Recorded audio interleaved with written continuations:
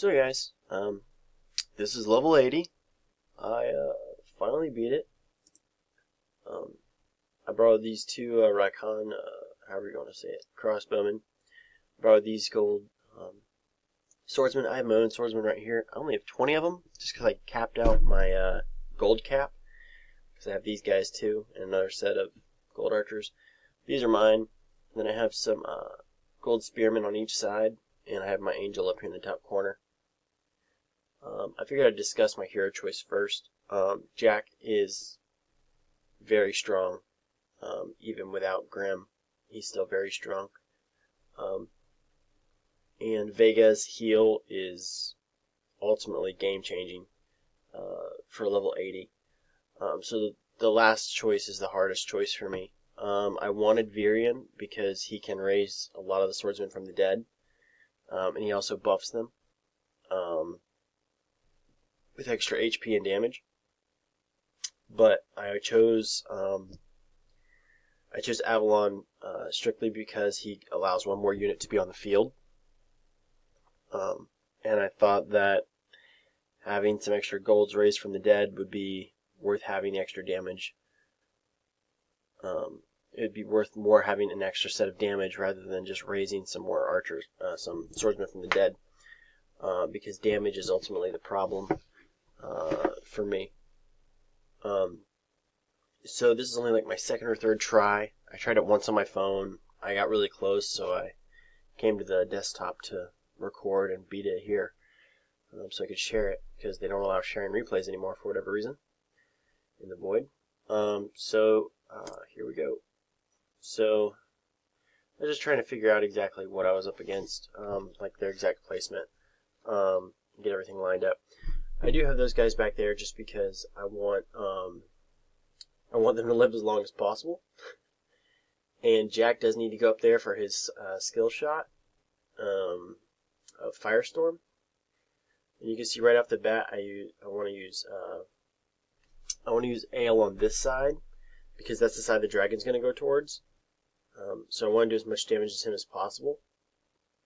And I use it on this side to try and break up as much as I can. After that, you can see I use Firestorm. I'm really trying to kill this spider and this angel. Knocking those two down really help a great deal, just because the spiderlings add up. After another 30 seconds, there'd be a million spiderlings. Also, this heal from that angel, the AoE is just ridiculous. AoE heal. Considering there's also another angel and another spider at least on this side. I think there's two spiders. There's one here and one here. At this point, I thought I was going to lose, but actually, I'm doing pretty well looking back. I probably should have thrown that heal right here on top of what's his name, Jack. But you can see I could have done better. I think I would have done better if I moved all the archers over a little bit more. So once the angel died, the dragon wouldn't have been so on top of my crossbowmen and archers. But you live, you learn, and I beat it, so I really didn't care at this point. But if you are struggling to use my build, just try shifting the archers over, and the crossbowmen over a little bit more, and that may fix your issues. But yeah. I didn't go over the hero's HP or gear in the video, so I'll go over that here in just a second. But here you can see my damage. Those crossbowmen do a crap ton of damage, so that helps a lot. Find somebody that's you can borrow from, right? And then I'll pull up my account. Oh, what's this? Something's going on. Yay! And the game's frozen. What the heck? That's really weird.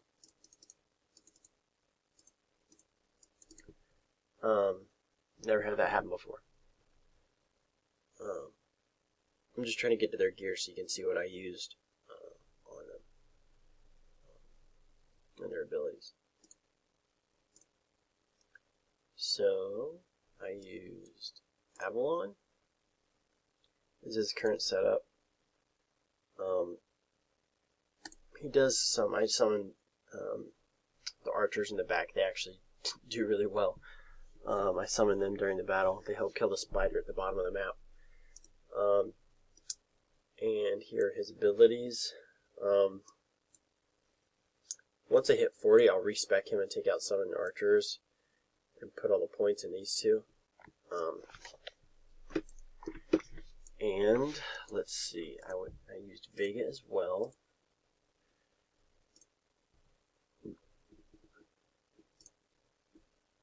I just haven't found a better item for her. I hate this thing. It's freaking ugly. But there's nothing better available right now. Favor the Sun God. As long as she can live, 25 seconds, 30 seconds. 5 extra seconds probably wouldn't have made a difference for me. But I think if I had no points in this one and more points in like boosted healing and heal, like that would have helped. But I didn't need it. I don't know why I keep clicking like that. And then Jack. Here's his gear. And I have 9 points actually, so I should probably put those in something. I just used a bunch of ability cards on him. So I can't do that till 45. So, I guess my only real option is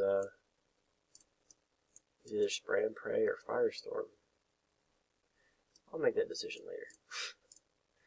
So, you can see all the gear there. And then, if I did have Virion, I would use him like this. That's my current setup on him. I haven't dumped a lot of cards into him. But just because I had 1 extra point, or 2 extra points, I put 1 here and 1 here. This ability is just too great to leave behind, especially on a map like level 80. Just because that shield keeps him alive for that extra 30 seconds. That can give him the time to cast both of his spells once it triggers. And then hopefully he'll survive a little bit longer after that, right? His resurrection. He instead of fled off the map. So yeah, even this one, level 3, because I have +1, right? So level 3 is all you need for level 80, or because if you only have 48 of them on the map, and actually no, because those guys actually, my apologies, those guys actually die standing. They won't retreat or flee. So you could max this ability, technically, and you get plenty of bang for your buck. But I think Swordsman Mastery is also a really good one. So I would put all my points in Swordsman Mastery and Crusader Resurrection, and then just 1 in each, just for the actual abilities.